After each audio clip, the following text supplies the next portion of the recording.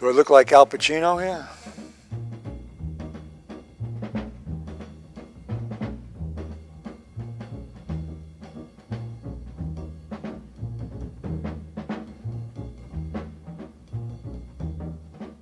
My name is Gries, and since 1970 I have professionally been a director of photography, beginning in Los Angeles, and since 1978 working as a DP in New York.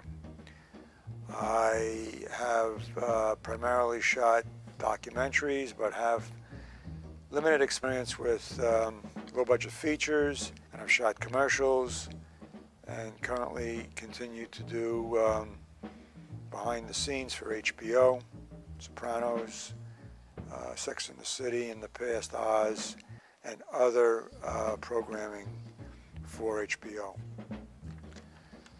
I've always preferred documentary to other genres of motion picture photography. I like people. I like to be able to work with real situations. I like to also manipulate certain situations in order to make some profound statement based on reality. I totally enjoy the challenge of the unknown, and the unknown usually comes when something is not scripted. What made me become a director of photography? I always loved to watch films, and I, at a young age, decided I would like to make films. So I started with an 8mm movie camera, and I've been doing it ever since. It's just something that nurtures me. I really enjoy being behind the camera. I love composition, I love lighting. I love to be able to capture a moment that is kind of universally expressed and could be identified by others.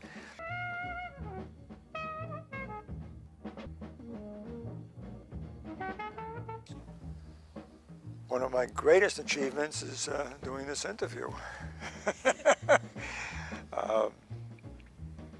I think some of the greatest achievements have been working with people I respect.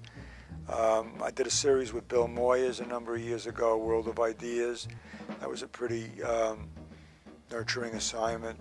We did 12 shows together. In 1983, I worked on the first Frontlines, and the second Frontline, 88 Seconds in Greensboro, about the Ku Klux Klan.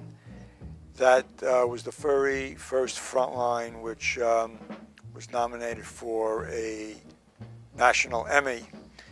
And more recently, a National Emmy documentary which I shot in the Netherlands called The Mere Master of Light was a highlight for me.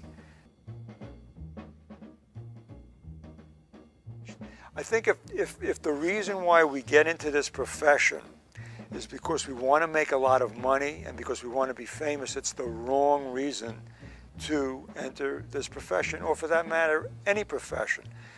We do it because we love what we do.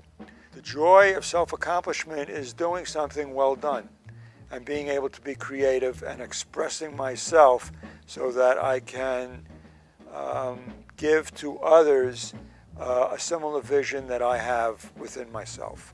It's a wonderful feeling. It's the highest of the highs. It's better than any other kind of feeling that I can think of. It's a natural high, following your own love.